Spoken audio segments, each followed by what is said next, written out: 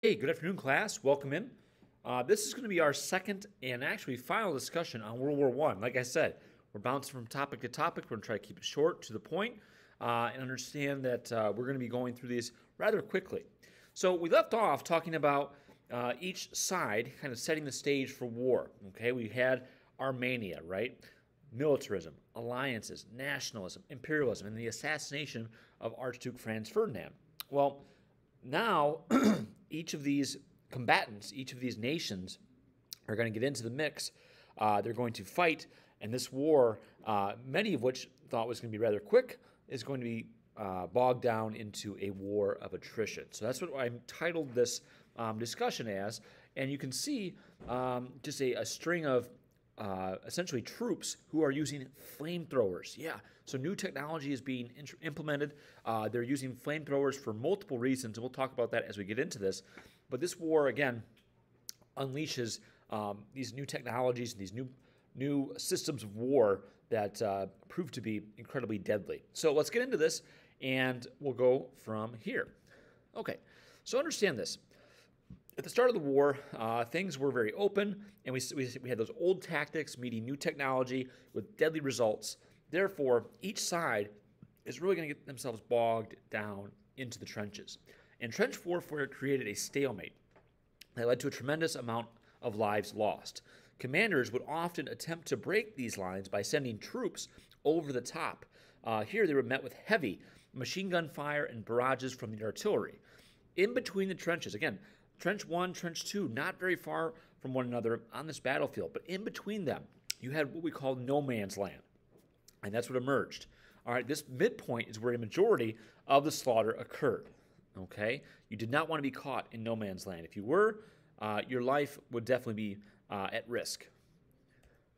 Now, in order to break the stalemate, we start seeing some new deadly inventions. The tank was invented in 1915 to destroy barbed wire and trenched obstacles. Early models were very faulty, very slow, very tedious, but could cause severe damage and could break stalemates in no man's land. Okay, so all of a sudden you're seeing everything on horseback starting to transfer into armored tanks. That's a different kind of ball game. Also within the trenches, again, people are living in these trenches. They are dug in. They're living months at a time. And in order to pry some of these folks out, you start seeing the implementation of poisonous gas. So chlorine and mustard gas was invented in Germany. These poisonous gases would pry the enemy troops out of the barricaded trenches. Gas masks, of course, were created to prevent gas from being inhaled. These gases would essentially get into the system, destroy the lungs, and choke out the combatants. Again, it was terrifying. Again, not only is it chemical warfare, but it's also psychological warfare as well. Okay? Now, flamethrowers were introduced for the first time as well. These would clear out any troops stacked in these trenches and would also be used to destroy crops. As we know, again, destroying an enemy's logistical supply line is devastating. If you're able to wipe out crops, if you're able to wipe out livestock with these flamethrowers, it prevents your enemy from feeding themselves. And that in itself is one of the reasons the flamethrower starts becoming so prominent. So you have not only, again, flamethrower being used in close quarters combat, you also have flamethrower being used to destroy the agriculture around these areas. Now, up in the sky, the first airplanes are being used during World War I. Planes would be used for really three main purposes. Scouting, all right, to scout and survey the area. Reconnaissance, all right, getting some information and returning it back to the home base. And then fighting. And you would start seeing actual fights in the sky. Imagine this. Again, flight had just started in 1903. So, 12, 13 years later, all of a sudden you have two planes up in the sky going at it. And they would call these actions a dogfight, okay? And as you could imagine, again, mankind finding new ways to kill one another, they are starting to drop bombs and other heavy objects from the sky into the trenches, where either it's going to explode or it's going to fall and it's going to kill if it strikes someone down at ground level. Again, as this is all evolving, later on, airplanes are going to be fitted with machine guns as well. Again, here's an example. This is the British fighter, the Sopwith Camel. All right. And again, it's a World War I model that we see in our slides. Now, here's a good map that represents the Allied versus the Central Powers. So again, the Allies, in this instance, Great Britain, France, and Russia, okay? The Central Powers, the Ottoman Empire, which is Turkey, we have Germany, we have Austria-Hungary. And notice, Germany is fighting a two-front war, and that in itself is incredibly difficult. On the Western Front, they really kind of get bogged down right before they get into Paris, right before they get their approach to try to conquer. They are stuck in France, and they also have to contend with the Russians on the Eastern Front. But that's not going to be as much of a worry as we'll see here in just a moment.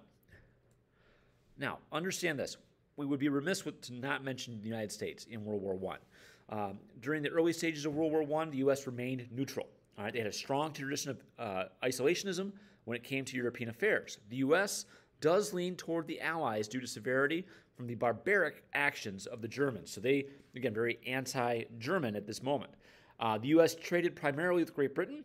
Great Britain had set a naval blockade against the Germans. So the Germans, trying to evolve and trying to find ways to cause havoc, they start using a new system, which is going to be the Unterseeboot, the U-boats. All right, these Unterseeboots are going to be incredibly aggressive and devastating, both for naval ships and for your luxury liners and your commercial liners that are sending supplies back and forth across the Atlantic. So, on May 1st, 1915, a British luxury liner known as the Lusitania was torpedoed by a German U-boat. 1,200 people were killed, including 128 Americans. This is where things started to raise an alarm in the United States. The U.S. does not declare war after this sinking. A year later, on March 24th, 1916, the Sussex, which was a British passenger ferry, was struck by a U-boat as well. Over 50 people perished. Although no Americans were killed, public distaste for the Germans starts to amplify. People are really fed up with the U-boats and their actions in the Atlantic. Now, here's some images. Again, U-boats, again, very stealthy, very primitive. Again, the submarines, they would sink easily, and again, they would run into some major technical issues, but they would be very stealthy under the surface of the water. And you see the Lusitania there, which sunk in an unbelievably short amount of time after being struck by a torpedo. U.S. entry into World War I. So, what do we see? The Germans issue the Sussex Pledge, which states that the Germans won't attack merchant ships without warning. In February of 1917, Germany resumes unrestricted submarine warfare. This forces the U.S. to cut off diplomatic relations. To make matters even more troubling, the Zimmermann telegram is intercepted by British intelligence. What was the Zimmermann telegram?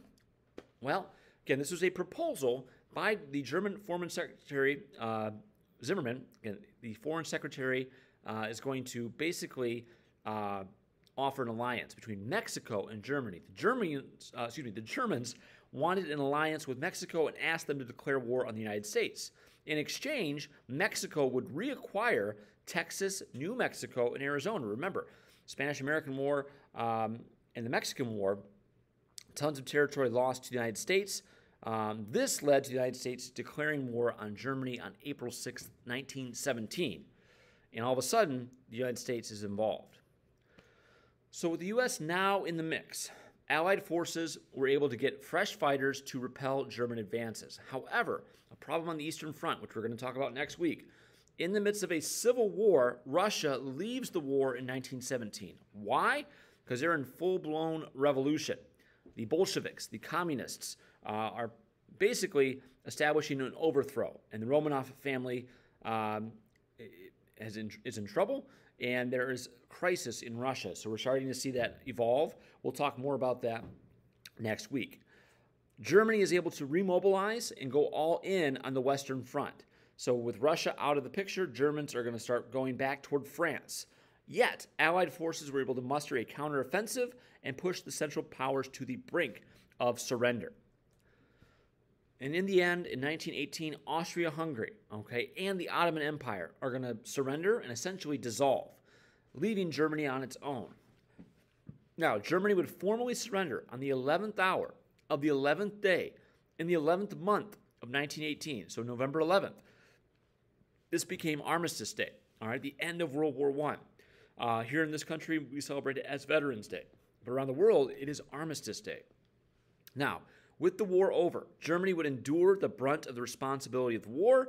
This would lead to critical decisions in post-war Europe, and as you could imagine, it's a temporary Band-Aid. And again, the Germans, it's not going to take them long to remobilize, and it's going to lead to even worse things as we get into the 1920s and 30s, which we're going to talk about next week as well. So we're going to get into this.